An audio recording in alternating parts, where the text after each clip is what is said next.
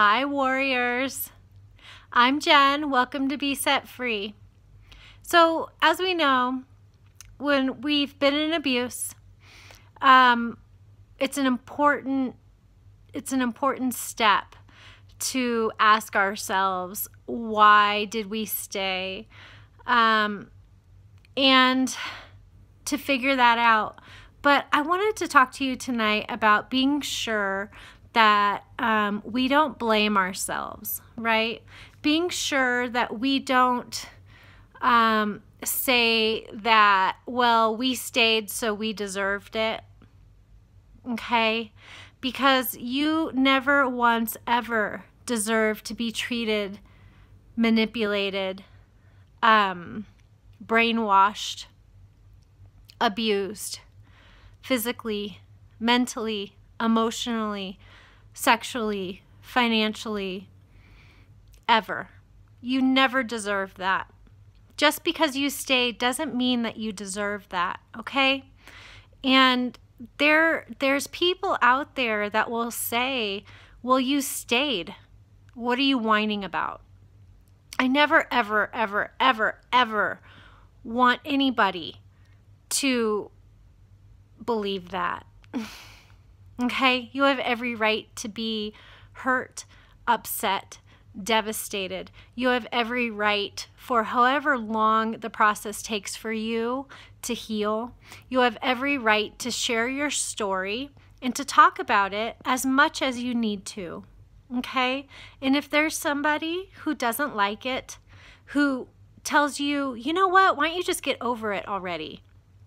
Who says, well, I broke up with my husband or my wife too, and geez, you know, that was after you did, and I'm already over it. Like, I'm not talking about it anymore. I'm already moved on to my next relationship. Like, you just need to get over it. Please don't listen to them.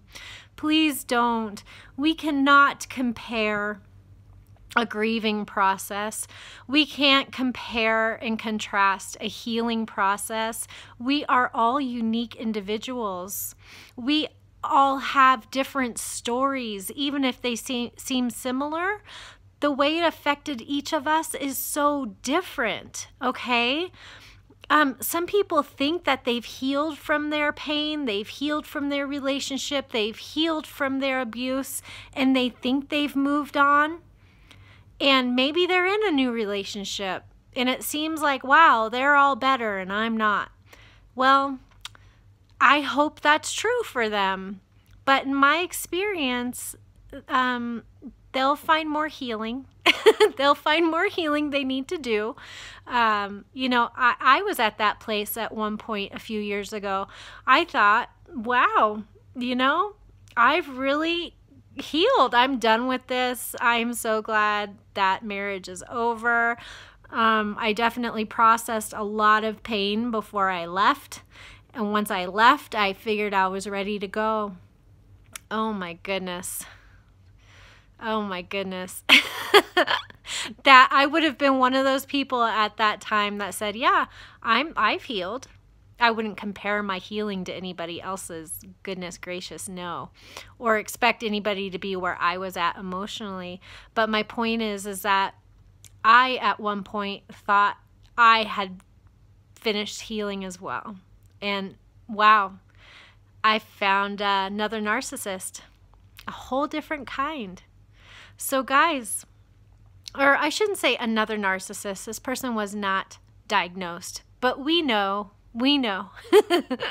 When we've been in a relationship with them, we know, right? So I say another narcissist. And I did. I found another one. And then I found, it was a blessing though, because I found I had a lot, I was still naive in ways I didn't understand, but then I did. Whew, big wake up call. And I found all the other parts I needed to heal. Right? And because of that blessing, I mean, it sucked, but it was a blessing in the long run, right?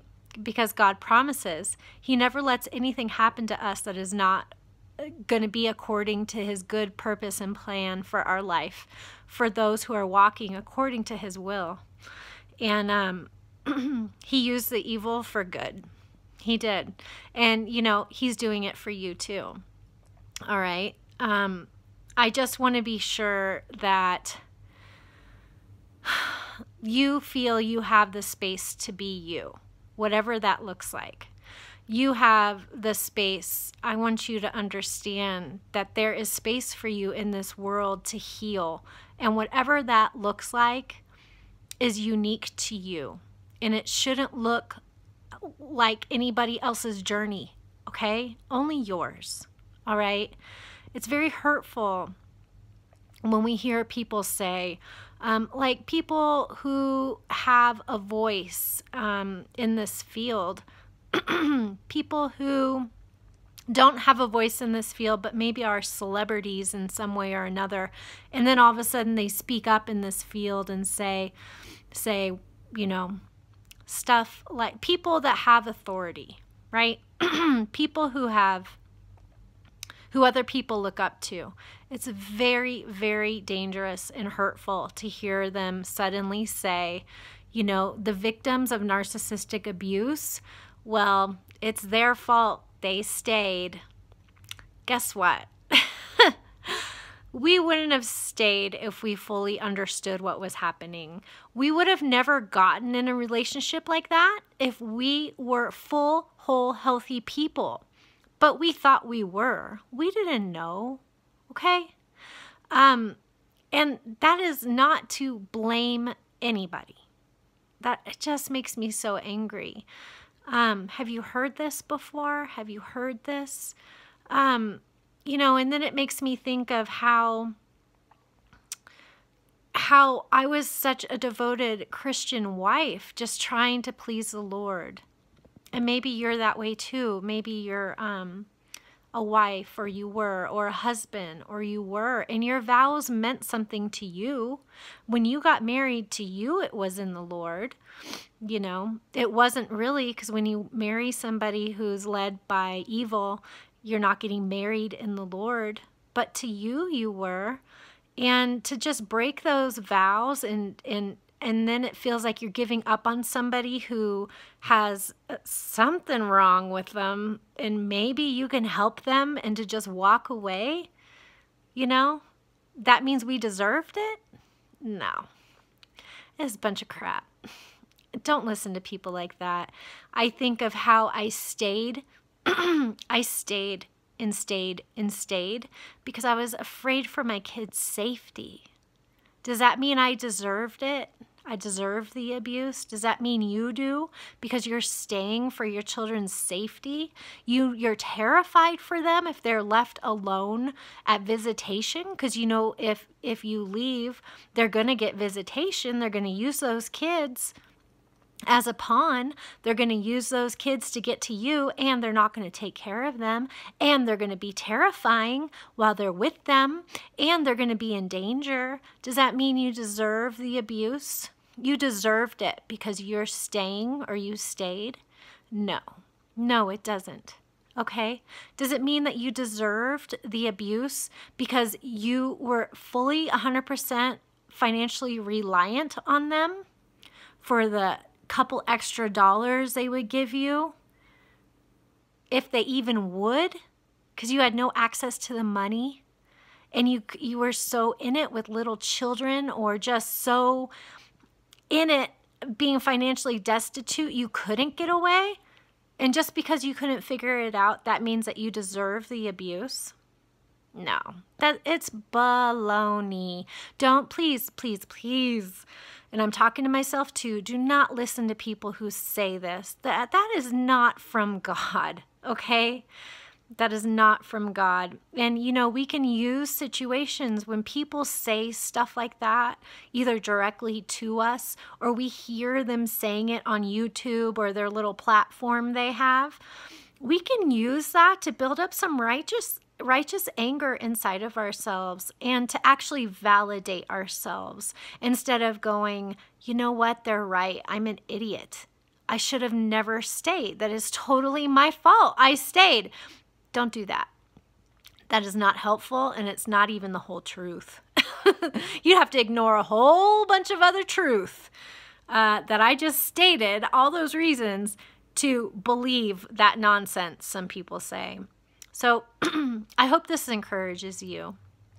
I've been wearing a mask all day. Sorry, I am clearing my throat, but those breathing restrictive devices just cause me to not be able to breathe so well. So thanks for bearing with me through that, and feel free to reach out to me, besetfreefromabuse@gmail.com, and to share your story in the comments. And just please be gentle with yourself and know that you did what you had to do. You're doing what you have to do. You're on the good path. You're here learning. It's going to be okay. We're going to get through this. And it is not your fault. You do not deserve ever to be abused, no matter what. Love ya.